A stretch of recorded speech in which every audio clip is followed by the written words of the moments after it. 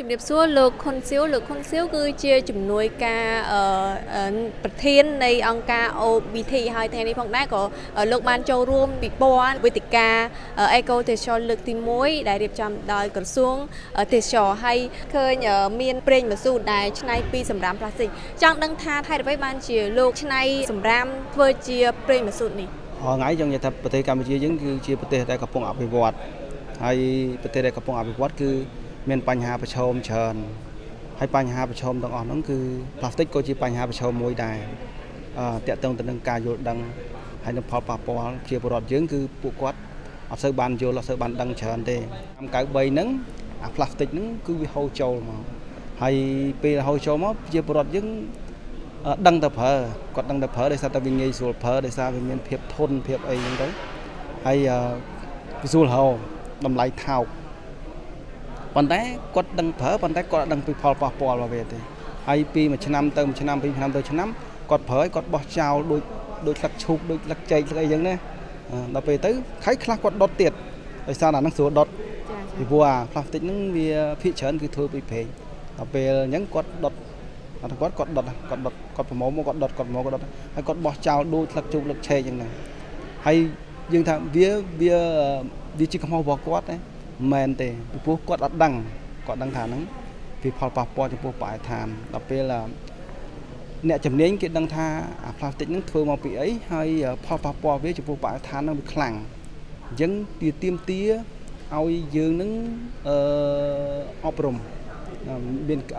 ដល់ពីការអប់រំតែចំពោះគាត់ពីផលប៉ះពាល់ហើយនឹងពីរបៀបកាត់បន្ថយថាអាផលប៉ះពាល់ពីការដុតពីការចោលផ្លាស្ទិកហ្នឹងចំពោះបរិស្ថានហ្នឹងវាមានកម្រិតណាហើយយើងមានវិធីសាសនាខ្លះដើម្បីកាត់បន្ថយក្រោយពីការកាត់បន្ថយហើយនឹងអប់រំពួកគាត់ហើយអាហ្នឹងយើងយកទៅណាអញ្ចឹងគឺមានតែការកែច្នៃឡើងវិញណាតើជារយៈពេលប្រហែលដែរទៅមានលទ្ធផលដែលអាចកែច្នៃបានខ្ញុំស្រាវជ្រាវហ្នឹងគឺការស្រាវជ្រាវរយៈពេល1ខែគឺខ្ញុំកាលហ្នឹងទឹកលិចឆ្នាំទៅនៅខែ8នៅឆ្នាំទៅនៅអង្គការខ្ញុំហ្នឹងកាលណាទឹកឡើងទឹកលិចចឹងទៅគឺផ្អាកសកម្មភាពរយៈពេល1ខែហ្នឹងហើយក្នុងរយៈពេល1ខែដែលផ្អាកសកម្មភាពហ្នឹងគឺខ្ញុំចាប់ដើមស្រាវជ្រាវហើយខ្ញុំក៏បាន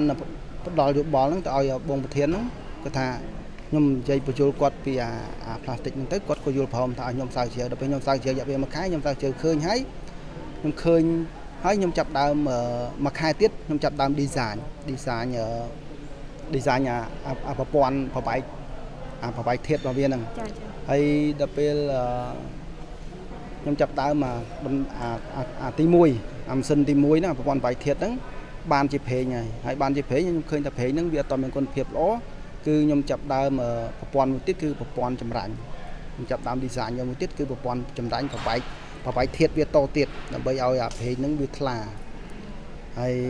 អាចថាមានប្រមាណដំណាក់កាលដែរតម្រាំតែចម្រាញ់ពីផ្លាស្ទិកបានជាប្រេងមាន3ដំណាក់កាលហើយខ្ញុំបរាជ័យមួយដំណាក់កាលគឺខ្ញុំបរាជ័យនៅដំណាក់កាលទី2ខ្ញុំអត់ដឹងថាវាយ៉ាងម៉េចខ្ញុំនៅពេលដែលដំណាក់កាលទី2ទី1ដំណាក់កាលទី1ប្រព័ន្ធបែកធាតុដំណាក់កាលទី2ចម្រាញ់អញ្ចឹងខ្ញុំអត់ដឹងខ្ញុំយកអាប្រេងដំណាក់កាលទី2ហ្នឹងយកទៅប្រើលើម៉ាស៊ីនដល់ប្រើទៅលើម៉ាស៊ីនទៅស្ទះបាទដល់ពេលស្ទះទៅខ្ញុំក៏ចាប់ដើមស្រាវជ្រាវបន្តទៀតតើវាគួរតែមានស្អីទៀតដើម្បីធ្វើឲ្យប្រេងនឹងថ្លាហើយវាមានដំណាក់កាលទី3គឺដំណាក់កាលប្រសុទ្ធហើយប្រសុទ្ធហ្នឹងគឺគេប្រើដីគេហៅថា bentonite clay គឺដីហ្នឹងគឺគេយកមកគេប្រសុទ្ធវាគឺគេចាប់គឺអាដីហ្នឹងគឺវាចាប់គឺបានថាវាចាប់យកកំទីដូចជាដែកដូចជាស្ពាន់ដូចជាស្ពាន់ធွာស្ពាន់អីចាប់កំទីហ្នឹងយកដល់ពេលចាប់កំទីហ្នឹងយកបានអាប្រេងហ្នឹងវាថ្លាដល់ពេលថ្លាបានយើងយកមកប្រើបានឃើញថាប្រភេទផ្លាស្ទិកគឺមានច្រើនប្រភេទហើយក៏ចង់ដឹងថាតើប្រភេទណាដែលអាចយើងថាសិតតែគ្រប់ប្រភេទទាំងអស់សិតតែយកធ្វើជាចម្រាញ់ធ្វើជាប្រេងម៉ាស៊ូនេះបានឬក៏យ៉ាងណាដែរប្រភេទផ្លាស្ទិកវាមាន50 family គ្រូចង់និយាយវា50បាទ50ប្រភេទជាងឥឡូវហ្នឹងឡើងដល់70ប្រភេទប៉ុន្តែប្រភេទដែលប៉ះពាល់ចំពោះបរិស្ថានខ្លាំងបំផុតគឺមានតែ7ប្រភេទទេប៉ុន្តែក្នុងចំណោម7ប្រភេទហ្នឹងគឺអាច5ប្រភេទអាចកែច្នៃជាប្រេងម៉ាស៊ូនឹងបានហើយក្នុងចំណោម5ប្រភេទហ្នឹងមាន2ប្រភេទដែល ដែលធ្វើជាប្រេងម្សៅហ្នឹងបានល្អហើយគុណភាពខ្ពស់ហើយបរិមាណច្រើនចាលោកអាចបញ្ជាក់បានទេថាប្រភេទហ្នឹងយ៉ាងម៉េចដែរហើយអាចថាជាប្រភេទថាលេខ1លេខ2ឬក៏យ៉ាងណាដែរអានេះបើយើងនិយាយឲ្យស្រួលដើម្បីឲ្យអ្នកស្ដាប់បាទឬក៏យើងបញ្យល់ចំពោះសហគមន៍ឬក៏ប្រជាពលរដ្ឋងាយស្រួលយល់គឺយើងប្រាប់តែលេខបានហើយបាទលេខ1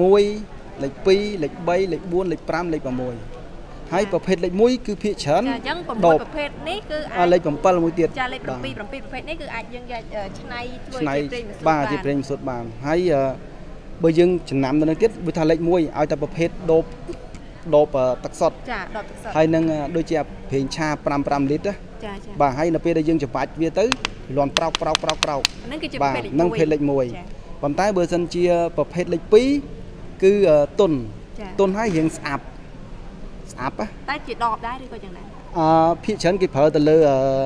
អាបង្កោដូបនេះចានេះអាបតុង30លីត្រហ្នឹងចាហើយអាសាប៊ូដុសខ្លួនណាសាប៊ូដុសខ្លួនយើងអាដបសាប៊ូដុសខ្លួនបាទដបសាប៊ូដុសខ្លួនមើលនឹងគូតវាក៏ឃើញលេខ2ដែរអាហ្នឹងគឺប្រភេទស្អាប់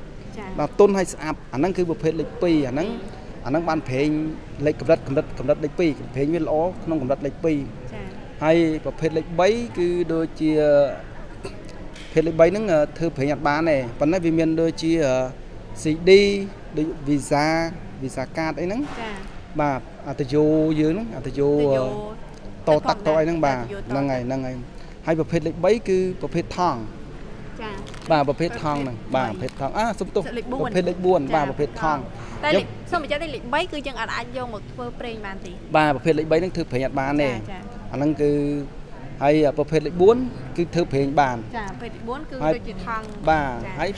ថងប្រភេទថងហ្នឹងគឺគុណភាពប្រេងគឺក្នុងកម្រិតលេខ3គឺបានន័យថាបរិមាណវាបានផែជា40% ទៅ 45% ហើយប្រភេទលេខ5គឺដូចជាឧទាហរណ៍ដូចកែវកាហ្វេកែវ Amazon ហ្នឹងបាទនៅបាតវាហ្នឹងគឺវាដាក់លេខ5អញ្ចឹងអាហ្នឹងកម្រិតប្រេងគឺលេខ1ហើយអាលេខ2នេះគឺកម្រិតលេខ2ដែរបាទចង់និយាយថាបរិមាណរបស់វាល្អជាងគេហើយក៏ច្រើនជាងគេដែរហើយលេខ6ដូចជាពពួកស្នោចាពពួកស្នោអាឡាំងស្នោអាកញ្ចប់បាយគេដាក់កញ្ចប់បាយបាទហ្នឹងអាហ្នឹងក៏បានប្រេងដែរប៉ុន្តែគ្រាន់វាកម្រិតបាទកម្រិតទាបកម្រិតលេខចូលដល់កម្រិតលេខ5ហើយលេខ4ហើយកម្រិតទី7គេហៅ adder ហ្នឹងគឺចង់និយាយថាវាលាយផ្លាស្ទិកផងវាលាយមួយធាតុអីផ្សេងទៀតដូចជាអាលុយមីញ៉ូមដូចអីហ្នឹង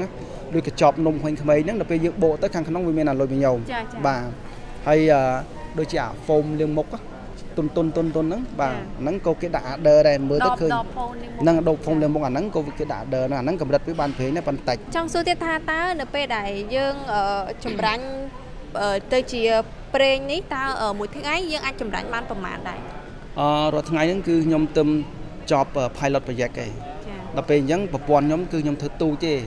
គឺក្នុងមួយថ្ងៃនេះគឺខ្ញុំប្រើតែ30គីឡូផ្លាស្ទិកឯងអញ្ចឹងបានតែប៉ុណ្្នឹងឯងប៉ុន្តែ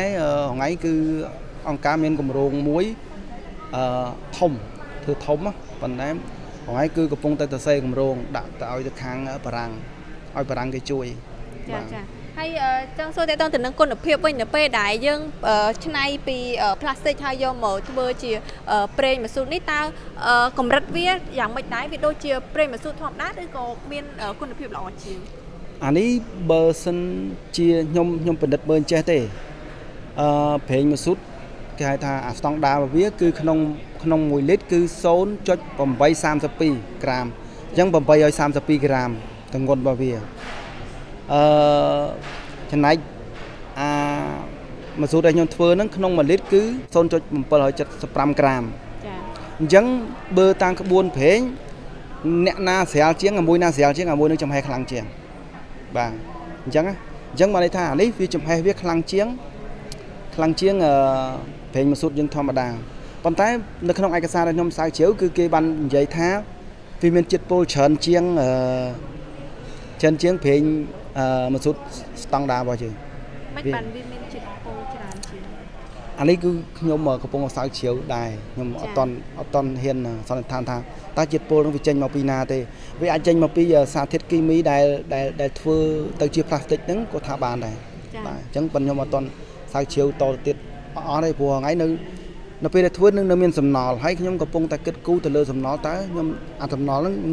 នឹងឆ្នៃទៅជាអីទៀតដើម្បីឲ្យមានប្រយោជន៍ហើយគម្រោងខ្ញុំនឹងធ្វើ eco brick មួយទៀតគឺឥដ្ឋបរិស្ថានគឺខ្ញុំនឹងយកអាសំណល់ដែលចោលទៅប្រហែលទៅធ្វើជាឥដ្ឋបរិស្ថានទៀតដើម្បីចង់និយាយថាយើងប្រើកាយឆ្នៃវាឲ្យអស់លទ្ធភាពអ្វីដែលយើងមានគឺយើងប្រើឲ្យអស់លទ្ធភាពបញ្ជាក់តិចលោកមុនគឺលោកបានជំរាបជូនថាឥដ្ឋគឺធ្វើឲ្យប៉ះពាល់ដល់បរិស្ថានឥដ្ឋមុនគឺឥដ្ឋដែលខ្ញុំធ្វើពីផ្លាស្ទិកទេប៉ុន្តែចង់ផ្លាស្ទិកហ្នឹងគឺចង់និយាយថាយើងមលាយអាថង់ហ្នឹងហើយយើងដាក់ខ្សាច់ចូលយើងប្រើខ្សាច់ចូលលាយចូលគ្នាហើយបានយើងយកអាហ្នឹងទៅដាក់អង្គពុំប៉ុន្តែនៅក្នុងកំឡុងពេលដែលយើងដុតអាផ្លាស្ទិកហ្នឹងគឺអាផ្សែងហ្នឹងវាហុយទៅពណ៌ខ្យល់ខ្លាំងប៉ុន្តែសម្រាប់បរិស្ថានដែលខ្ញុំធ្វើហ្នឹងគឺខ្ញុំចង់យកកំទេចដែលចោលឧទាហរណ៍ដូចជាដបរងៃដបចោលពេញទឹកពេញដីបាទហើយនឹងអាសំណល់ដែលខ្ញុំសល់ពីការធ្វើពីព្រេងបាទធ្វើពីព្រេងហ្នឹងហើយខ្ញុំនឹងបោកដីចូលខ្លះខ្ញុំបោកសាច់ចូលខ្លះខ្ញុំបោកស៊ីម៉ង់ចូលខ្លះអញ្ចឹងបានអាហ្នឹងគឺជាគម្រោងទី2ប៉ុន្តែដោយសារតែអានេះខ្ញុំទឹមជោគជ័យលើអា pilot project របស់ខ្ញុំប៉ុន្តែខ្ញុំនឹងស្វែងរកថវិកាសម្រាប់ build អា big project មួយអញ្ចឹងរងៃគឺខ្ញុំរវល់នឹងអាហ្នឹងដល់ពេលអា eco brick គឺខ្ញុំទុកម្ដុំសិនដល់ពេលដែលខ្ញុំជោគជ័យនេះបានខ្ញុំធ្វើចាប់ដើមធ្វើ eco brick ហ្នឹងតែដូនទៅនឹងប្រេងម៉ាស៊ូតដែលឆ្នៃអំពីថង់ផ្លាស្ទិកនេះតើអាចថាយើងយកទៅប្រើការដូចជាប្រេងម៉ាស៊ូតបានឬក៏វាតាមប្រភេទតែថាយើងត្រូវប្រើការអីដែររាល់ថ្ងៃហ្នឹងគឺនៅក្នុងផលិត project ហ្នឹងគឺអ្វីដែលបានពីអាហ្នឹងគឺខ្ញុំប្រើនៅក្នុងអង្គការខ្ញុំសិនទេទីមួយគឺខ្ញុំមាន tractor ទូចមួយសម្រាប់ដំណើរការដឹកផ្លាស្ទិកហ្នឹងរាល់ថ្ងៃម៉ាស៊ីនភ្លើងនៅនឹងមួយនៅក្នុងអង្គការហ្នឹងដល់ពេលដាច់ភ្លើងគឺខ្ញុំប្រើបាទហ្នឹងហើយខ្ញុំប្រើអាហ្នឹងហើយម៉ាស៊ីនបូមទឹក2ចាបាទហើយនឹងម៉ាស៊ីននេះមួយទៀតម៉ាស៊ីនភ្ជួរដីបាទភ្ជួរដីអាទូចបាទហ្នឹងហើយសម្រាប់សាប់អីហ្នឹងប៉ុន្តែនៅពេលដែលលោកបានឆ្នៃផ្លាស្ទិកចាញ់ជាប្រេងម៉ាស៊ូតនេះហើយតើលោកលក់លើទីផ្សារទេឬក៏យ៉ាងម៉េចហើយលក់នៅក្នុងតម្លៃប៉ុន្មានដែរថ្ងៃអត់តន់ចេញទៅទីផ្សារទេដោយសារតែវានៅទូចឡើយប៉ុន្តែខ្ញុំលើកទឹកចិត្តនៅក្នុងសហគមន៍ហើយនៅក្នុងជីរ៉ូហ្នឹងទីមួយគឺខ្ញុំលក់ថោកទេក្នុង1លីត្រគឺលក់តែ 2000 ទេដើម្បីលើកទឹកចិត្តដល់ពួកគាត់ឲ្យគាត់ចូលរួមជាមួយនឹងគម្រោងរបស់អង្គការហើយនឹងជួយសម្រាលបន្ទុកចំណាយទៅលើចំណាយលើថ្លៃទិញប្រេងនឹងពីព្រោះតំបន់ហ្នឹងគឺតំបន់កសិកម្មដល់ពេលតំបន់កសិកម្មយើងការប្រើប្រាស់ប្រេងម៉ាស៊ូតសម្រាប់បូមទឹកសម្រាប់ជួដីជួអីនឹងប្រើច្រើន